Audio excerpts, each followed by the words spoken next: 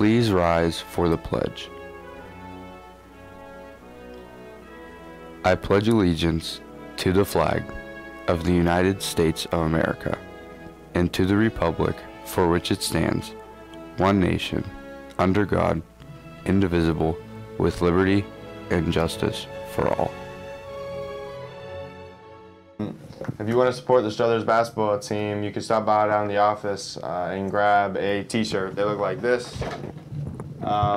They're $12 and you can get them in the office. If you purchase a shirt, you can get into our senior night game for free on February 21st. All checks will be made out to Struthers Athletics. Thanks, guys.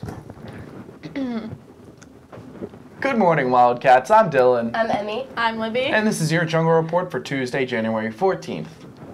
Auditions for the spring production are Thursday, January 16th in the cafeteria after school. If needed, there will be makeup auditions Friday, January 17th after school.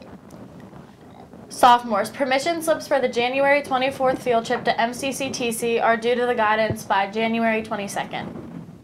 The deadline for Mahoning Valley Basketball Officials Association Scholarship is Saturday, January 25th. Applications are available in the guidance office.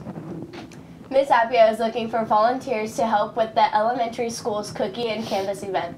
This event is January 16th from 4:45 to 7 p.m. If you can help, please sign up on Miss Appia's door. Seniors, if you wish to exchange a photo for the 2020 yearbook, the deadline is Friday, January 17th. All information is in the Google Classroom. In sports, tonight the boys basketball team travels to Niles. JV starts at 5:30 and varsity tips off at 6:45. Come and support your Wildcats. Today's forecast. Intervals of clouds and sunshine in the morning with more clouds later in the day. Today's high will be 55 degrees and the winds will be out of the southwest at 10 to 15 miles per hour. Partly cloudy skies this evening. The overnight low will be 32 degrees and the winds will be out of the west at 5 to 10 miles per hour. You've been watching the Jungle Report for Tuesday, January 14th. I'm Libby. I'm Emmy. I'm Dylan. Have a great Wildcat day and we'll see you tomorrow.